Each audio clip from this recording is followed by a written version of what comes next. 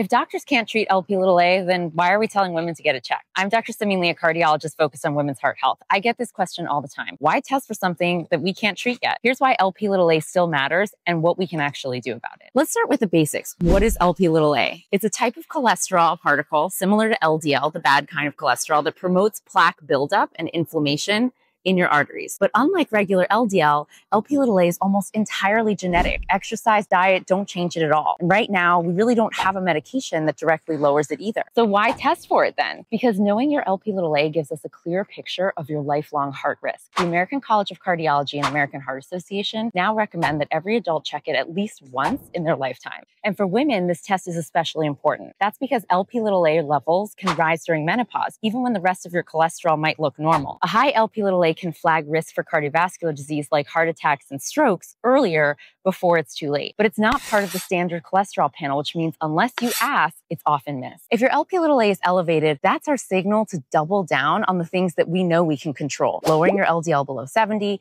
keeping blood pressure steady, managing blood sugar, and focusing on a healthy lifestyle. You can't change your genes, but you can change your risk. If you've been told that your Lp(a) is high, and you're not sure what it means, you don't have to figure it out alone. At Sicily, we help women make sense of their labs and build a plan to stay protected. So feel free to book a free consult with my team using the link in my bio, and otherwise follow along to keep learning more about heart health.